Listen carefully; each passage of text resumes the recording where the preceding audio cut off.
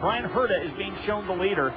Tony Kanaan runs second. Elio Castro-Neves is third. Gilles Deferrin is fourth. And Scott Dixon is fifth. We'll recap everything here with 5 laps remaining after we get here from Pat Patterson. Well, if you look at how fast Herta's running right now, Davey, and take a look at the rest of the people, there's no question he's trying to save some fuel down here. Michael Andretti, I don't think I've ever seen him as nervous as he is right now. But you look at that scoring monitor, and it kind of tells the story.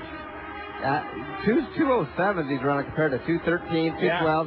So he is definitely conserving fuel. I just don't think he can I don't think he can do a 61-lap stint here, all 61 laps under green flag conditions. And if he does, I'm sure that the other teams want to see his fuel tank and see exactly how they did it. But the other side, back to no pressure. He has absolutely no pressure. He is right now a half a lap basically ahead of third and fourth place of Elio and Gilles Deferrin. Their nose to tail, they're putting the pressure on themselves to go fast and catch him.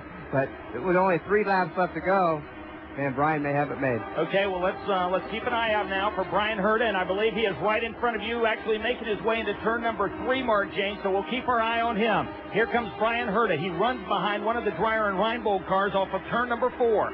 He will complete 198 laps this time by Bryan Herta in car number 27, the Archipelago Andretti Green Machine. Now in turn number 1, Mark James.